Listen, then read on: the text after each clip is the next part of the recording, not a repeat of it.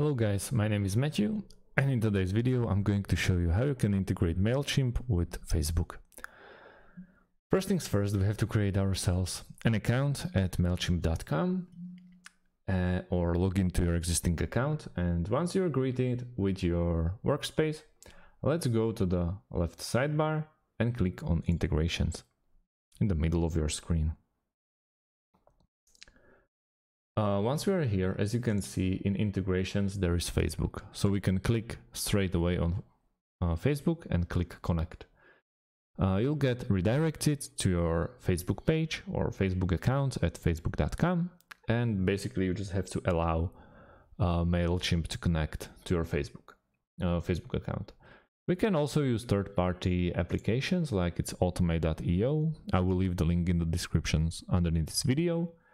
And we can go to integrations on the top side of our screen and move to the bottom left part and see all categories in this pop-up window.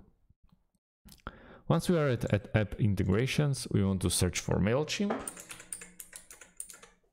like this. Once we are at Mailchimp, we have to pick the counterpart, which is Facebook. Now we can pick from a couple of options like Messenger for messages, or Facebook pages, custom audiences, or lead ads. Facebook groups will be coming soon.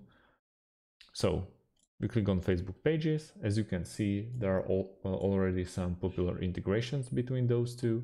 But if we won't be able to find the one that we are looking for, keep scrolling down so you can create your own integration.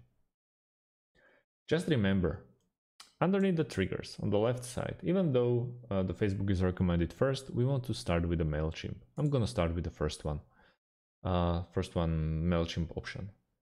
On the other hand, on actions, Mailchimp is first, but let's go and switch Facebook and pick Facebook first one or second one. It's completely up to you. What do you need?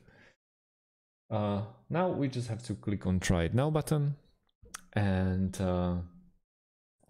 once you log into your Automate.io account, you'll get asked to basically allow this integration to happen between those two, and you are a few clicks away from finishing this integration. We can also use Zapier.com, which is very similar app to Automate. We have to also create an account here, and let's go to the top left corner and click on Make a Zap. Now, first trigger for setting the trigger will be Mailchimp, like this. Now we have to choose the trigger event from all the Mailchimp options, like new audience, for example, continue. Now we have to log in to our Mailchimp account once again, continue, and now we can test the trigger between Mailchimp and Zapier.